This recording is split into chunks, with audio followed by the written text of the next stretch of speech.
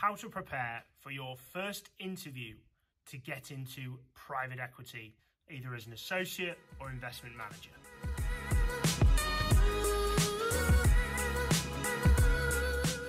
Having worked with private equity firms across Europe and North America, unfortunately, I regularly get the feedback when they're interviewing people from management consulting, investment banking, corporate finance, etc. from there, that when the candidates go through to interview, the clients are disappointed. Then the candidates are not as well prepared as they should be, and they've let themselves down through simple things. It's not their education, it's not their qualifications, it isn't their experience, it is how they prepare for the interview. It makes such a massive difference. Now, depending on your location, whether it be the US, which is mainly associate, Europe, which tends to use the investment manager title, but a lot of people from those sectors find that the private equity space is the golden ticket. From coming from investment banking, management consulting, where you're seeing part of a process of a business, either acquisition or sell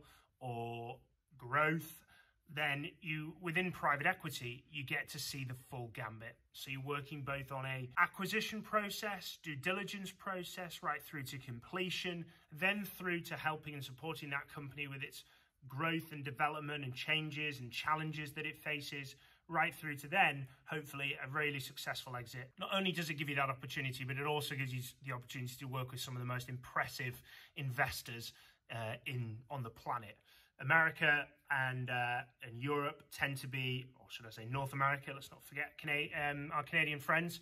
So North America and Europe are prolific with regards to private equity investment. Obviously, there's emerging markets, Asia's starting to come up, etc. from there. But with regards to the hubs, mainly sitting around California, New York, London, Munich, Paris, have got significant experienced investors within private equity and some of the best private equity and investment professionals in the world. And your opportunity to learn from these individuals when you get into private equity, alongside everything else that comes with it, obviously the opportunity to participate in the carry of a firm, and clearly the opportunity to invest and work with some fantastic businesses, and obviously some of the best C-suite executives in the business that grow businesses not in 15, 20-year timescales. They grow them in 3 to 6 year timescales, and put some significant growth and value into businesses. That's why. But how do you come up with and beat the competition for your interview and make sure that it's you getting the offer and not one of your competitors? Before we hear, oh, well, it's only people that come from top 3, it's only people that are in McKinsey, Bain, whatever else from there, JP Morgan on the investment banking side, it's not the case that only they get into private equity. It can be with some of the what you regard as premier firms, if you regard it as that, for some of the more mid to large cap type firms that hire from that space. But there's plenty of small cap and mid cap and even large cap firms that don't hire just from the top 3 investment banking, top 3 management consulting. So that isn't an adequate perspective of I can't get into private equity because I haven't worked at these firms, or I haven't got exactly the top grades I need. You don't need that. You can get into private equity via other avenues. But no matter what your firm that you're going to speak to, no matter where it is in the world, there is one thing that needs to happen, and that means you need to prepare. Candidates fail at this level because they do not prepare well enough for their interview. So number 1 of your preparation is quite a simple one, but it's to research the firm. Review the About Us page, review the company page, and of course, review the strategy of the firm. Most of them will have an investment strategy, investment thesis, how we work.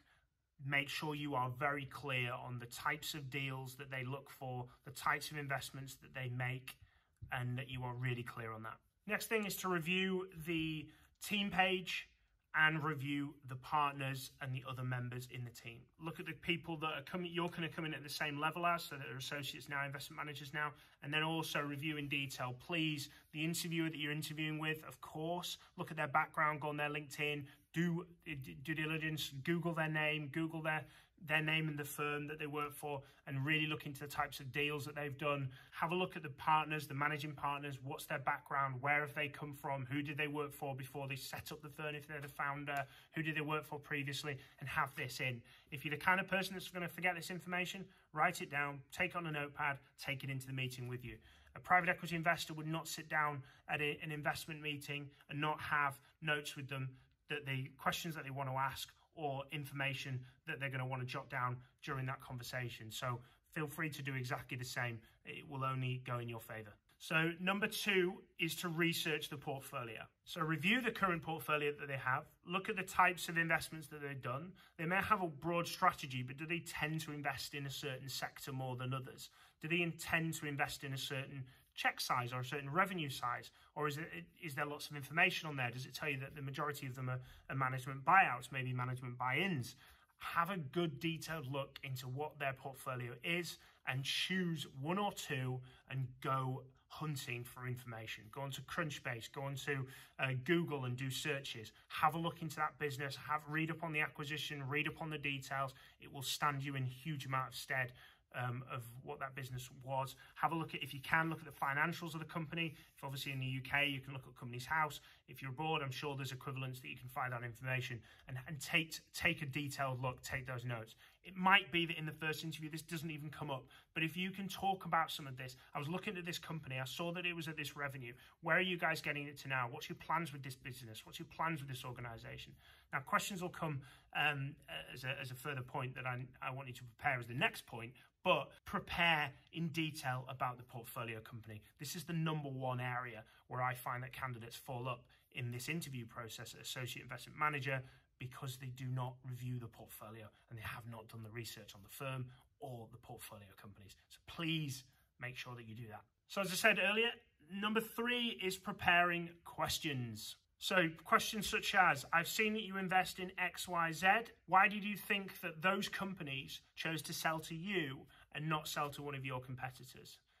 It's a better question than what makes you different. It separates it a little bit. It gets them thinking a little bit more. Why did the current companies that you've acquired, why did they sell to you? Another link question to that is, how are you differentiating in a very competitive private equity market? Good question, because it only realizes that you understand the current state of the marketplace, but also you understand that it's highly competitive and you want to get to see what their edge is, and this is you firing questions at them. Interviews go both ways. They ask questions to you, you ask questions of them. So what advice would you give to someone like me to hit the ground running in your private equity firm? So it's like basically them giving you the key to unlock what information they would need, and you can then use that to obviously sell yourself. Delving more into the firm, what are the biggest challenges that your firm faces now, and what will the biggest challenges be in the next 3 years? What are the ambitions of the firm? Where does the firm want to be in the next 3 to 5 years? A really great question. Of all the associates or investment managers that you've had into the firm, the most successful one, what was it that made them the successful hire? What did they do when they joined the business? Ask loads and loads of questions. Think about the kind of questions that's important to you. Think about culture. Think about what you want from your career. Think about progression. Think about development.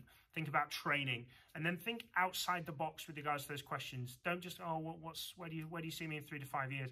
Think differently. Ask intelligent and probing questions. Put your interviewer under pressure a little bit so that they're having to think, and they will be impressed because they're thinking of you when you're sat on the other side of the table and you're speaking with a portfolio company. How good are your questions? How good is your curiosity? How good are you at finding out information? Because that is basically, as an associate investment manager, your role is to find information and understand potential opportunities, but also potential pitfalls. It's a key area that you need to work on 100% for this interview process.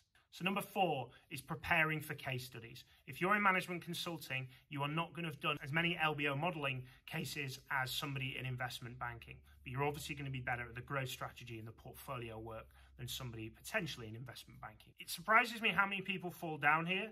Obviously, if you're not doing them day in, day out, it can be difficult, but it's the amount of people that don't practice them, that don't go online, that don't look at LBO modeling cases and start to review them and start to practice. If you want to get into private equity and you're serious, start doing that And even when you're having the conversation at interview, you can already tell them that, look, I've been looking at this to brush up on this, I've been looking at that. And then if it doesn't come out 100%, at least you're demonstrating that you want to learn and that you're wanting to develop yourself. And it's a key way of demonstrating that, even if you don't come out on top. But make sure you do come out on top. Do the practice, review it, look at the pitfalls, look online. We have the beauty of the internet. Use it, and also use the people that you know that are in private equity, any of your old colleagues, contacts, anybody you know in PE. Speak to them and ask them what you should be preparing for that LBO modeling test. So that's my top 4 numbers. Obviously, you can ask a lot more questions. You can go into a lot more detail here, but this is kind of a quick overview, or quick as I can get it down to overview. I love it when candidates interview with me and they have a list of questions prepared and they pull out a notepad. That's brilliant. I think it's great that you've done that preparation and research. Again, think if you were going into a meeting with a portfolio company or potential portfolio company, you would have prepared questions. You'll have done your research. Make sure you do the same. It will really impress them. Notepad, load of questions, and make sure you're ticking them off and firing them at them, and really work on those questions, because we are measured on the questions we ask, not so much on the answers that we give.